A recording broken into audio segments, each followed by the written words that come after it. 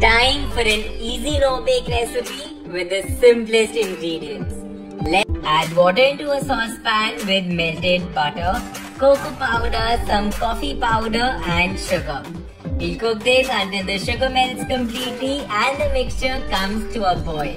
While this cools, break some biscuits into a bowl and then pour the chocolate sauce over it.